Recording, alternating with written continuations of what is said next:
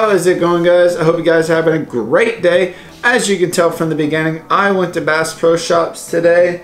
Now, I got quite a few brands of stuff. Now, I didn't mean to pick up too much today, but I said, hey, you know, I'm not always there. I can't always pick up everything I want. And I got braid, guys. But there's a funny story to this braid. Now, you're seeing this video. The one I did before this had me winding up the braid. It had everything inside with me going over. It was a little long and it just ended up stopping and said my card was damaged, so I had to switch SD cards. So anyways, my reel is already spooled, which I was gonna do a part in a video on. But if you guys are wondering, it is 15-pound Invisa X by Seagar. I think I got like 50 yards left or so. So anyways, I'm gonna go over the baits and not the line because I don't think that's too interesting. So to start off with, I'm gonna start from small to big. So this is my favorite, the Denny Brower structure jig. Now the reason this is my favorite is the way the head is shaped, and it really lets it glide over rocks and go into cover really nicely. So that's the first thing. It is in 3/4 ounce black and blue. Next thing, guys, is some Culprit Fat Max 9-inch. To be quite honest, this thing should be called the Ultra Fat Max and not just Fat Max, because it's a, when you see it, you're gonna be like, ooh, that's a lot better than regular Fat Max, which it is. Now check that out. This I definitely want to use right now. These changing temperatures and these bass are gonna want some opportunity. So check that out. Look how thick that thing is. It's pretty much the width of my finger. So that's the first thing. That is it.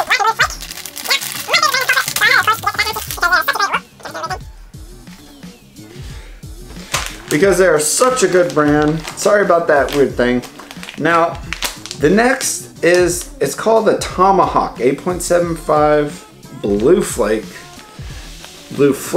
Now, this is similar to the Culprit Double Trouble that they made a while back, and I still got some of. Probably haven't used it in a video at all.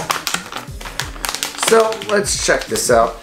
Now, it's pretty big, but the double ribbon tails makes it have a lot more of a presentation, and this going through the water is definitely going to be seen.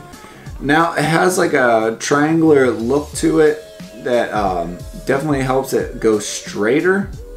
It's gonna be my first time using these, but I've had good luck with the first Double Troubles by Culprit, which are amazing baits. If you can find them, guys, pick them up because they're kind of hard to find.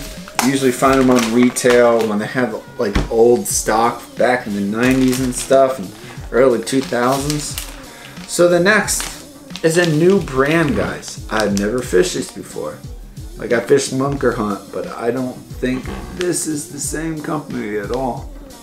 So these are called, man, I'm trying to focus. My camera's not doing exactly what I want it to do. There we go. These are called Lunker City. Now these are the Fin Shad Arkansas Shiner 5-inch. These look really cool. I especially want to use these for bedding fish in spring. Now, spawning in Florida is weird. We got about 4 months of spawning. It's kind of weird, but we get such even temperatures that bass will spawn a lot. So that is that. Man, I can't wait to try these out. These are so nice. I'm gonna just have to find the right day for these.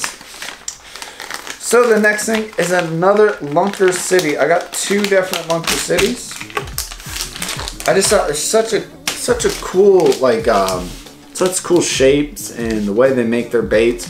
You get quite a bit for about $5. I wouldn't say it's too expensive. Even Strike King Trade Crawls, $5.69.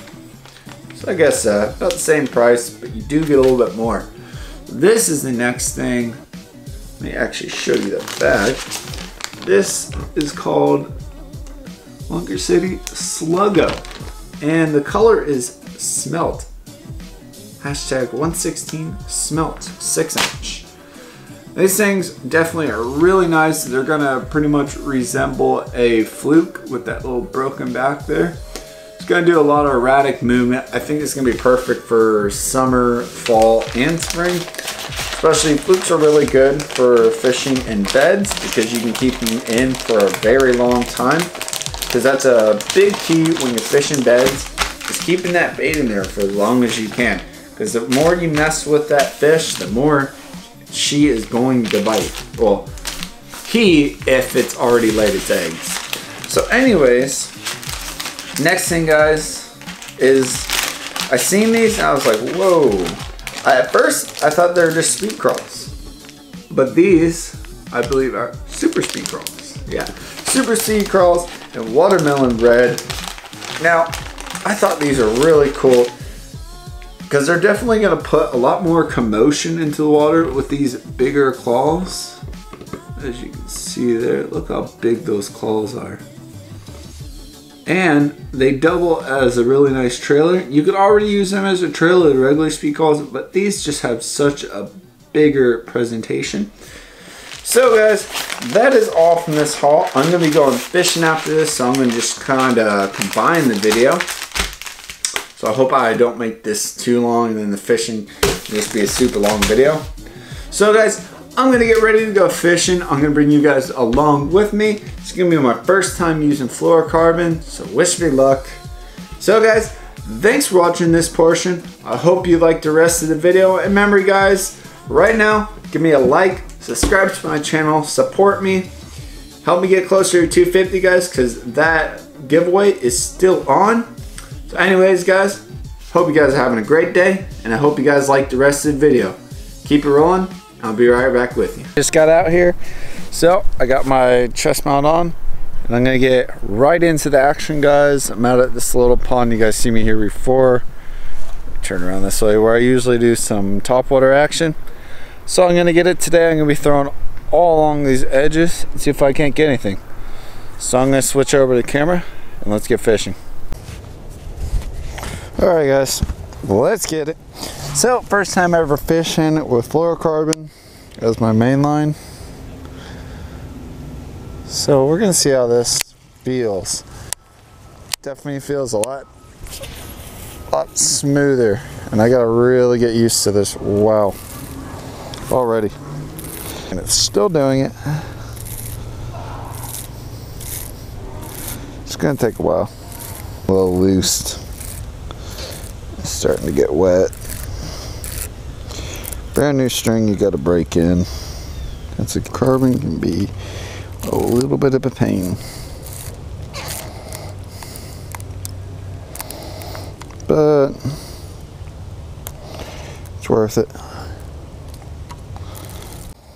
Alright guys, so I fished there for a bit. I'm still trying to get used to fluorocarbon and how it casts, and I got more backlashes in that 10-15 minutes than I did my whole last month of fishing.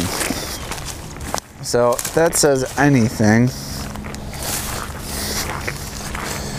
definitely means I got a lot of backlashes right there. This reel I'm going to dedicate to it now, and then I'll probably slowly work up into other reels, probably one of my top water reels. But I don't think I want to do that to my top water reel because I want some nice quick tension, especially for laying those big boys. We're going to fish this area. I'm going to go back over there. You probably can't see it, point to the cow. I'll get you guys in just a second.